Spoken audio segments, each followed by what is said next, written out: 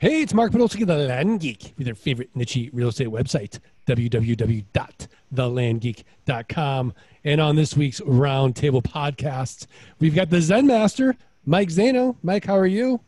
Doing phenomenal. Just plugging away on my Surface here. No plugs there. I don't even know what to say to that. I love it, Mike. Great job.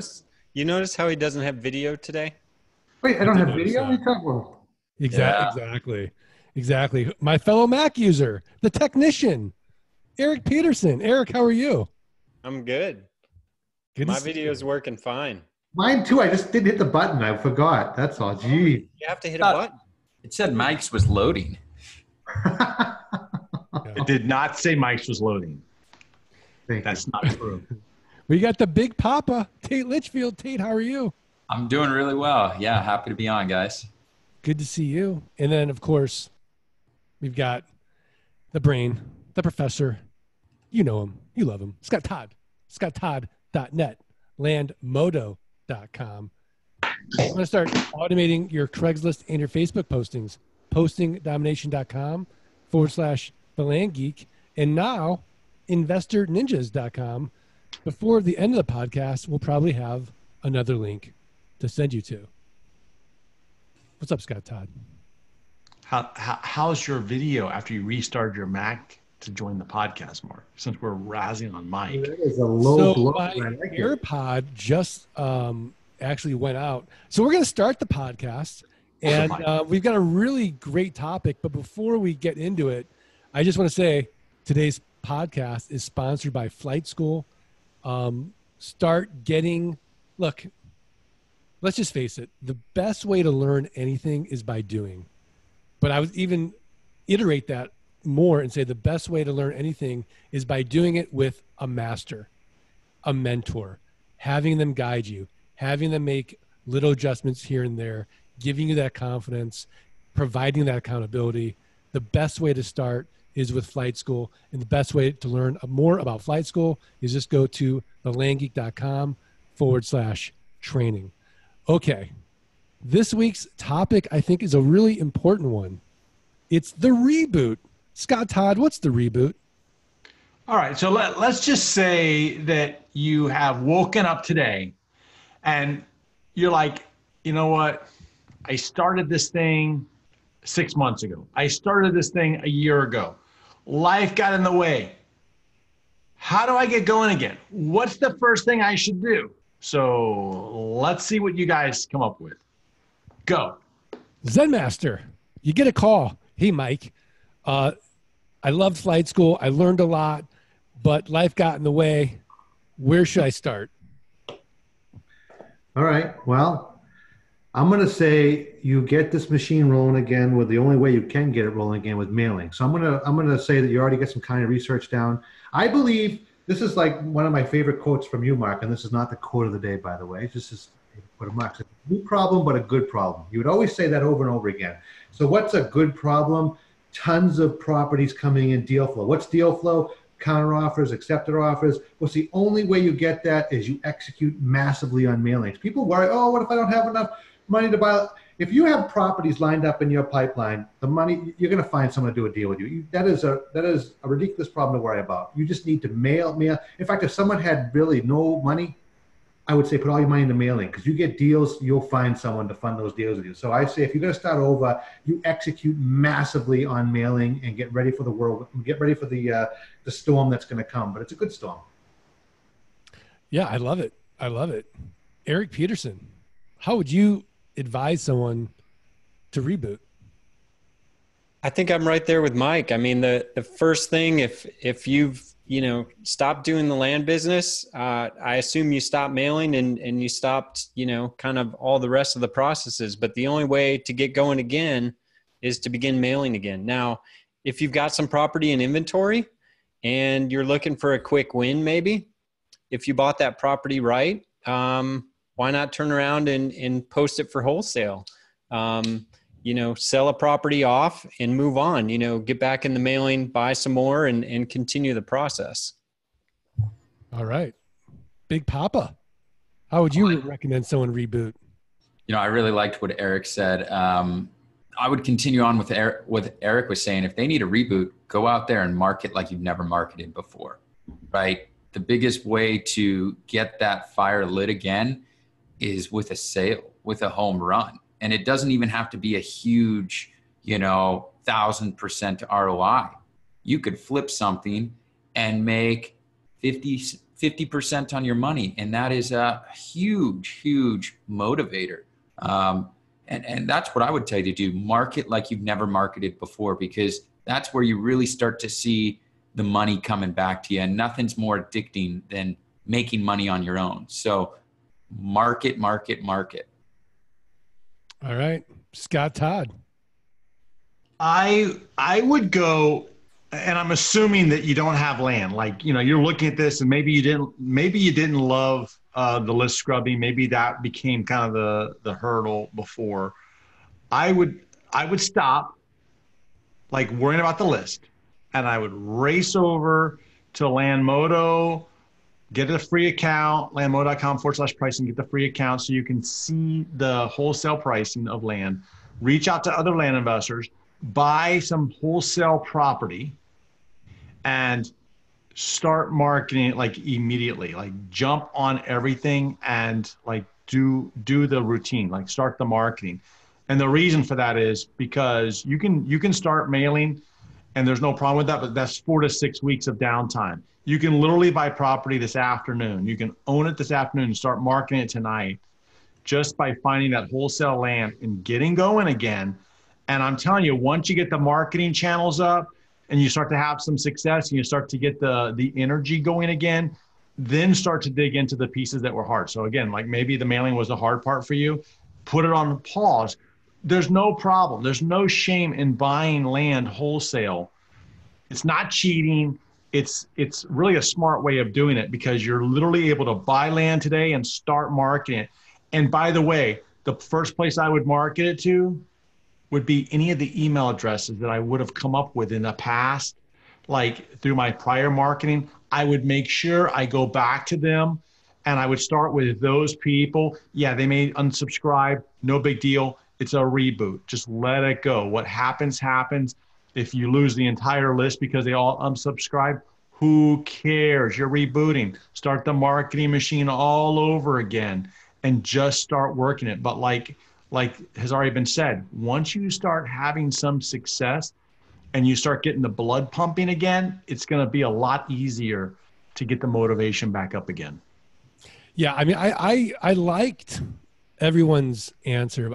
When I was thinking about the reboot, I was actually thinking about my own struggles with something that I might be struggling in life. So let's just take exercise, for example.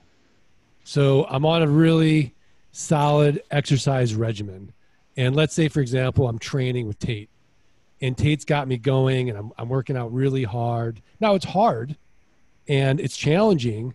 And it's not as challenging because I'm on a ride with Tate. He's showing me how to use the proper form.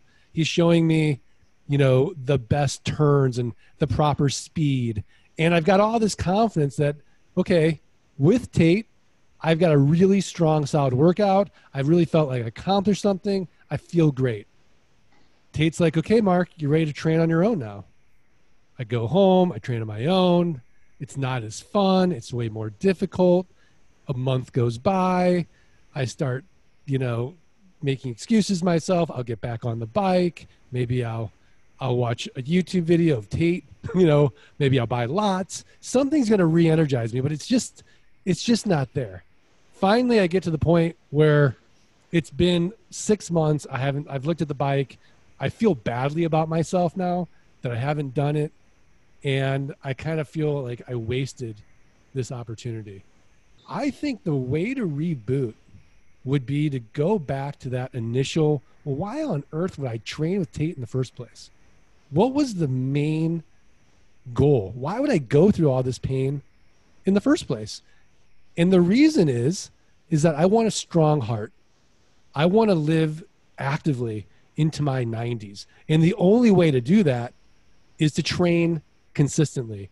So taking that same metaphor, the only reason to go through the pain of this business is real freedom to work when you want, where you want, whom you want. That's true wealth to solve all your money problems. So I would argue that, yeah, you need to start with your why. You might not want it badly enough. You may not be in enough pain. You might be that frog that's at a slow boil and doesn't even realize it and comfortable. So at some level you want these things, but you probably don't want them badly enough to make it the priority in your life. And I would challenge you then to really think about and write down your why. How badly do you want to not have a commute to work? How badly do you not want to have to be somewhere at a certain time wearing a monkey suit? How badly do you want to have Saturday be the same day as Monday? How badly do you want it? Picture it, visualize it. And then at that point, you could go into the tactics of what Mike said, start building deal flow, and Tate and Eric and Scott. But until that is really solidified, you'll go back, you'll fall off the wagon again. You'll do a few deals, something will get in the way, and you won't do it consistently, even though you had a few wins. Because with wins, what's going to happen, Tate? What do we talk about all the time? If you start getting wins, it's going to snowball, right? It's going to snowball, but inevitably there will be a dip too. Oh, yeah. It's going to get into some point where it gets really hard, and the easy deals, so to speak, they kind of have been taken. You've gotten them all, and now you got to work through it. There will be a dip. There's always a dip. Some of us are in a dip right now on this call, so it's normal. Yeah, so that would be how I would reboot. And then using that metaphor again, I'd probably go back to Tate and say, Tate, I fell off the wagon. I really enjoyed working out more with you than I did on my own. Can we just reboot, get me going again? I've got a stronger why now than I did when we first started. That's how I would reboot. You guys want to disagree, agree? Eric, what do you think?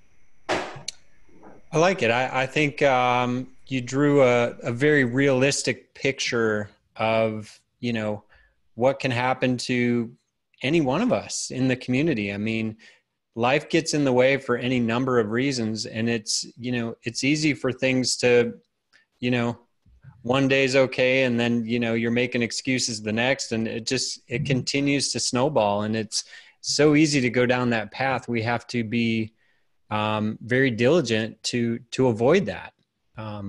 So I think, as I said, I think you did a great job kind of portraying that image. Zen Master, what are your thoughts? I've got a few of them. One of them, that was an amazing. I love that. I love the why and all that, and also Scott Todd just getting that wholesale in the marketing. But I got to say, I'm feeling a little bit of a dip right now because I'm looking, like when Eric's talking, you can see faded in the background these books, and you'd have no idea what they are. You just want to know, but they're blurred out. And then Tate has these two cool pictures. I need an office reboot. I got a window and a blank wall. I'm feeling a little dip here on my office situation as a result of that. Sorry to go off topic, but it became apparent, especially when Eric was just talking, like you can't even see what is there, what knowledge lays there, but you don't know. It's all, for some reason, he has some special tactic. You can't even see them. Sorry. Comparison's the thief of happiness. Let it go, Mike. Let it go. Okay, let it go. Hey, Mark, I'll tell you though, something that you mentioned though, like something that you said, you're talking about like when you're working out with Tate in that example, you're working out with Tate, and you become a customer working out with Tate. It's fun, whatever.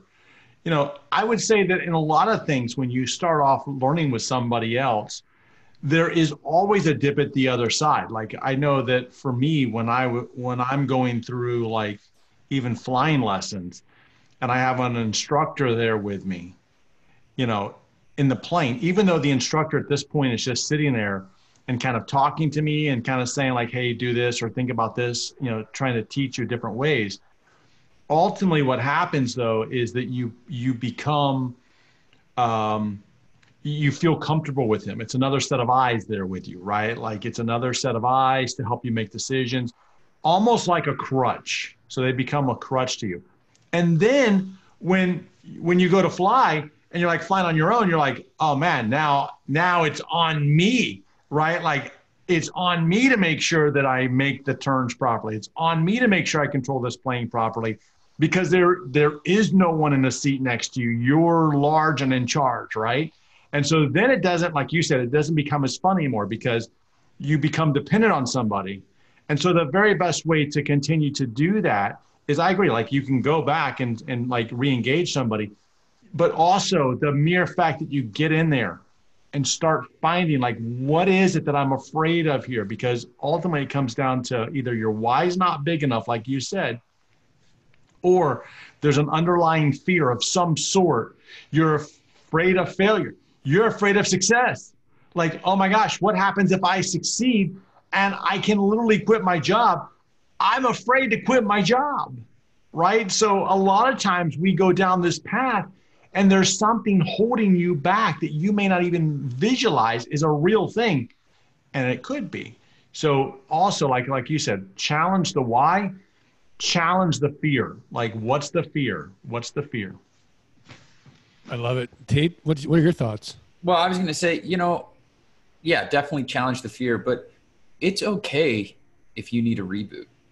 There's no shame in that, right? We all are busy, and I see it all the time. People come in and they're really, really motivated, and then something happens and they get back on that horse and they come back re-energized and they make it, right? They commit, they get the results they were hoping for the first time on the second go around. And that's good, right? There's no artificial deadline to when you have to succeed in this business, right? If it takes you 4 reboots, so be it, right? There's many ways to the top of the mountain. And it's okay if it takes you 4 or 5 goes, as long as you get there. As long as you're making forward progress, there's nothing to be ashamed of. I love it. I love it. Well, I think that was a really good topic, and which leads us now to our tip of the week.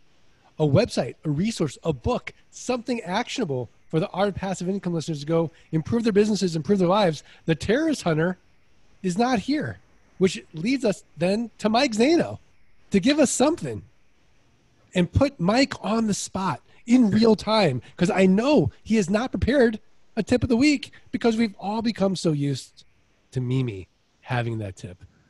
But Mike's he's ready. Life's all about information.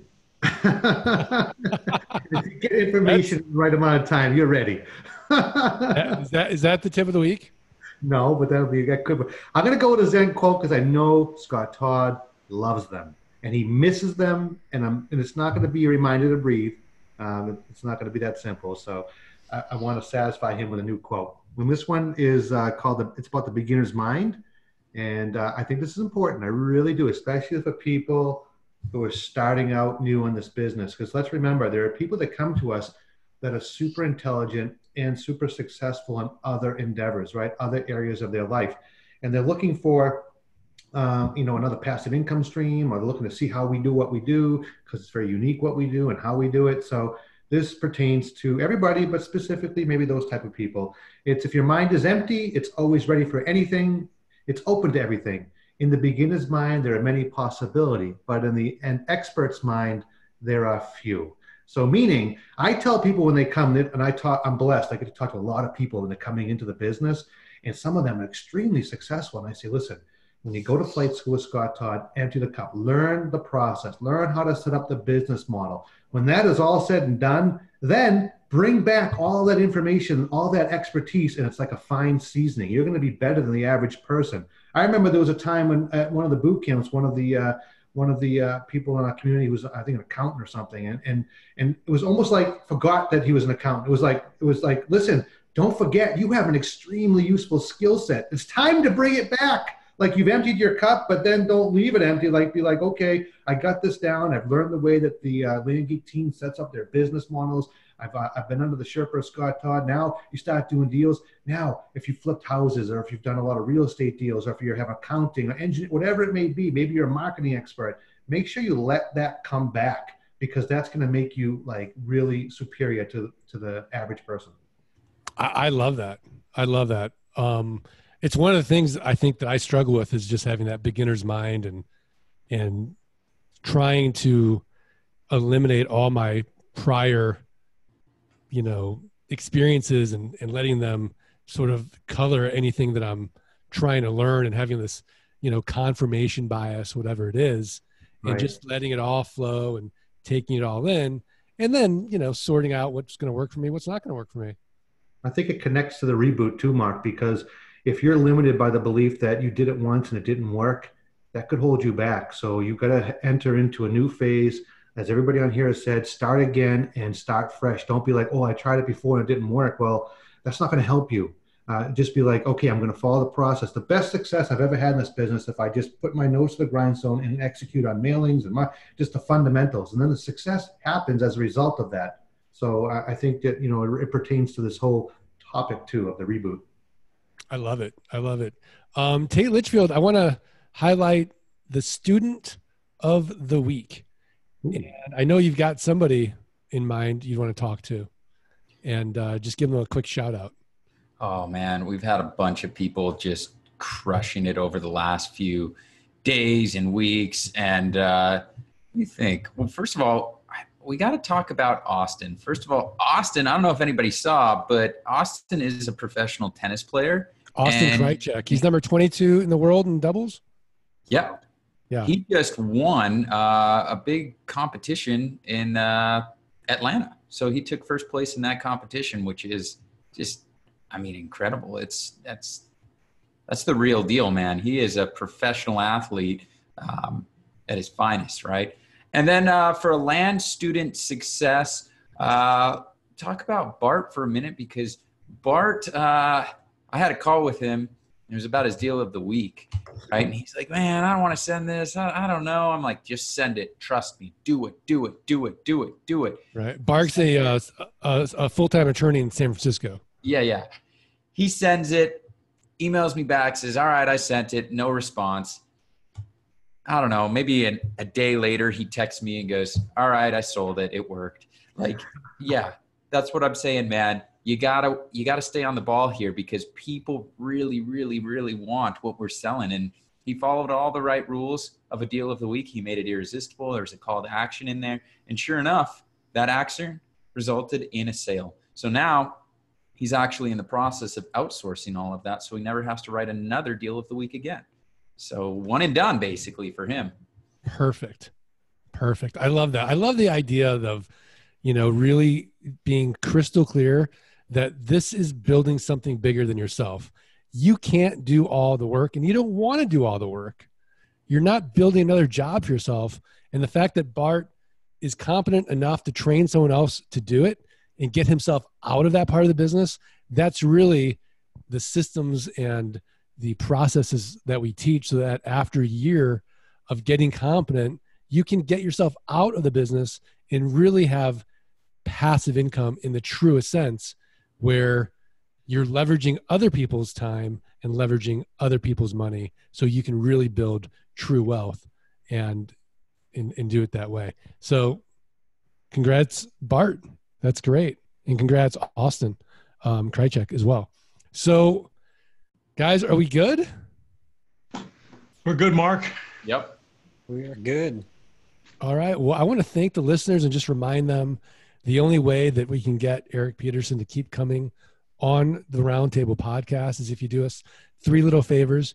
You got to subscribe, you got to rate, you got to review the podcast. Send us a screenshot of that review to support@thelandgeek.com. We're going to send you for free the $97 passive income launch kit. If you got a friend, you got a family member that you think can benefit from really getting to the point where they have true wealth, and it's a one-time set it and forget it system of the ultimate subscription model of having true wealth in this land investing business, email them the podcast, have them get started. Maybe send them a link to Dirt Rich. Be a giver. That would really, that'd be really nice as well. So we ready to do this, guys? 1, 2, 3. Let freedom ring. Not bad. Mike, what's up? I love raising my hand. It's so awesome. I was wondering if we could add a new segment, like maybe Eric leans back and blindly grabs a book and pulls it up, and we see what's in his library. I think the listeners would love that. I know I would. I'm just wondering. Anybody else? I'm just assuming it's going to be a lot of Mac books. I bet he pulls out a book on the surface without looking. Awesome. Oh, wrong book. The Culinary Joys of the Cheesecake Factory. Forward by Tate Litchfield. Public speaking 101. Yeah. That's in there. So Tate, you got to talk about Scott's face for a second, shall we? Yeah. I mean, I think you could do it justice too, because you're on the bandwagon.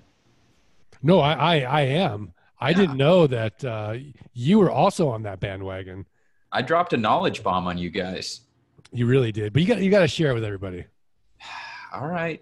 This is like life-changing stuff, because these are things like we do every day. We were at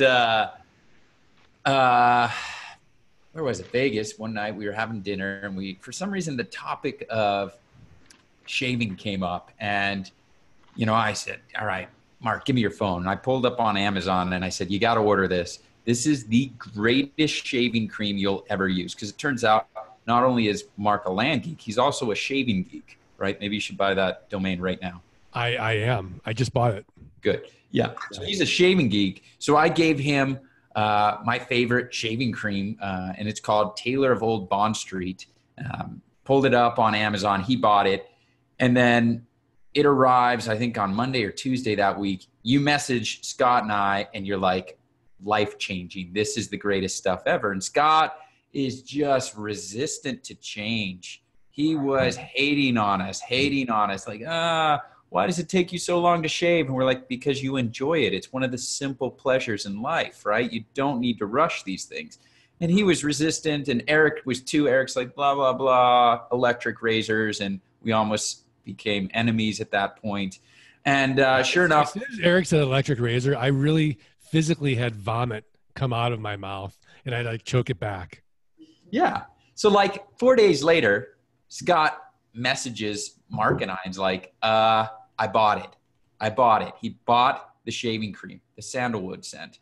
And the next day, he's telling me, oh, my wife thinks I'm so much more handsome right now. I've never had a shave this close. It's the greatest thing that's ever happened to me. It was a knowledge bomb. And now I think he's ordered like 4 or 5 different scents up to this point. He can't get enough of them.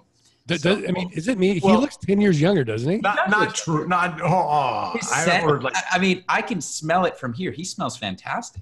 I do smell fantastic. However, look, Zano's got it. Zano's got it. Oh, Eric's the only one that doesn't have it. Oh man, it's closing in. Oh boy. Oh, you got the shaver too. I don't have that one, Mike. The Get Supply shave, the Get Supply straight razor. Do you love it? The weight of it, it's so nice. Has a magnetic stand. Oh, it just says awesomeness all over it. Okay, so that was knowledge. I got the coconut tea though. Like I got coconut. I only have coconut and sandalwood. I only got the two. Sure. If that's what you want to admit, that's fine. No. But see, I did a smart thing. Like I didn't follow your thing because you're sending me this silver tip badger brush thing for like, I don't know, like half your arm and an entire, like, I don't know. You got to sell a massive piece of land just to buy that thing. It's ridiculous.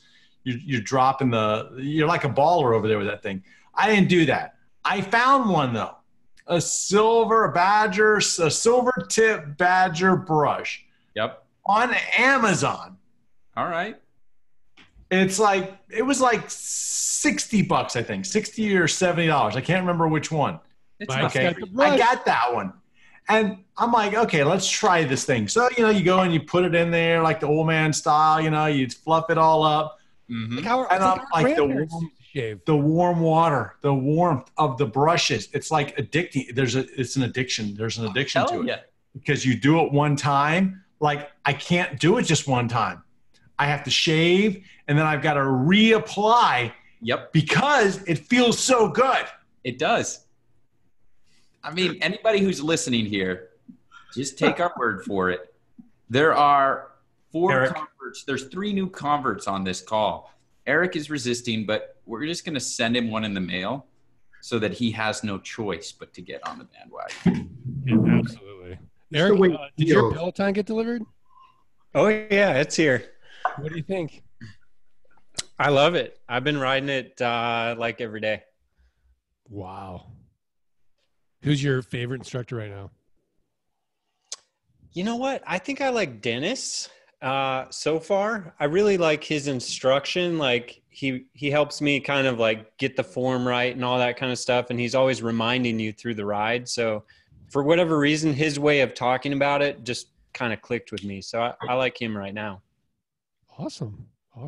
He's good. He's good. I think I've only taken one Dennis ride, actually. I mean, I need to revisit him. I took a Ben Aldis ride this morning, the guy in London. I thought it was great. Back to shaving, though. When Eric shaves, though, he's going to look like he's 19. That's the problem. Yeah, how am I supposed to have just this little bit of scruff if I actually use a real razor? That's not going to work. No, you got to get rid of that stuff, man. That was like 2018. I think just there's ordered something another about set while Eric. we're on I think Eric should shed this sort of Portlandia hipster image he's got going on. Mm-hmm. Just embrace, middle age. Clean shaven is coming into style. Yeah. And Well, just look at this podcast. Look how many people have it. it feels good. Zano, have you used that stuff yet? Yeah, and I was laughing because today I actually had to do it twice. I was like, "This is too good. It can't be over. It's too good to be over." It is I just addicting. can't believe it. Listen, it didn't really add that much time because yesterday I checked my time into the shower, checked my time out, fully dressed, 15 minutes, 2 shaves. That's nothing. No. Plus, Scott, you got more time than you know what to do with. This is a good hobby for you. You need Yeah. something like this. Yeah. You It know, really the time is. I save on brushing my hair and drying it every day, I can now apply to this. Yeah. There it is. Scott has time to call his neighbors over and shave them. Wow, this just got really weird. Barber Moto. He's Barber probably Mo- going to be a barber now. ShaveMoto.com. Moto.com. Mark, you said we're going to have a new link by the end of the podcast. So. Yeah, there it is. We got 2 now. Shaving Geek or Yeah. Tate, would you recommend going on Amazon and getting the barber shop, thing that they warm the towels, like a towel warmer, putting on your face first and then shaving? That sounds really nice. I just saw something online for a heated razor. Ooh. I guess it heats it. Yeah. It's by Gillette. It's brand new. It's not cheap. Scott's going to judge us. Oh, it's $200. I already saw it. I laughed it off. Yeah. I'm like, what kind of sucker pays for that thing, man? Mark and I, apparently. I love my straight razor. Oh no, your straight razor's good. I'm getting one of those. It's I ordered like off of Tate's advice though. I ordered like the old safety razor, Yeah. which feels like, I mean, it's good. Don't get me wrong. It's like 2-sided. And I like it, but I feel like when I was a kid, I had like a fake one of the safety razors, a big thing. And I'm like, hey, look, I'm shaving it like I used to as a kid. So that's out. I'm ordering the getsupply.com razor. Awesome. Well, I'm gonna do a blog post, how to live like a land geek, and kind of give like all the links to all the kind of weird things that I do that completely are so life changing as well. Like these are like little things that we kind of do every day, but elevated. Because look, I have the time to explore this stuff.